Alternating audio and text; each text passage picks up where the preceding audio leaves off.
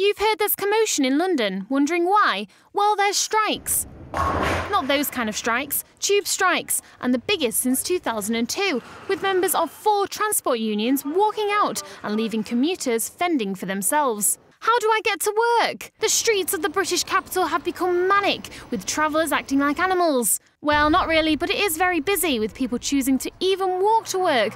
Oh, the humanity. 200 extra buses have been issued to work, but they're no good to anyone when stuck in deadlocked traffic. So why are people striking?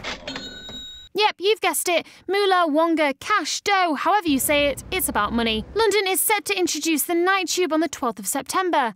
Yay for London party people. Not so yay for the tube drivers, only offered a 2% pay rise, a £500 bonus for all staff, and a £2,000 bonus for the tube drivers affected by the night tube.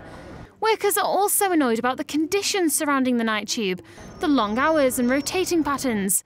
It's not a new feud. There is still bad feelings among industries over the closure of ticket offices and 800 job losses. I want my money back. Well, this is awkward. TfL says strike action is beyond their control, so won't be issuing any refunds. #sorry not sorry.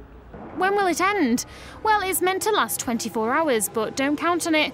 With the 4 unions representing around 20,000 tube workers, it could last even until your working day Friday. So strap on your walking boots or dust off your bike.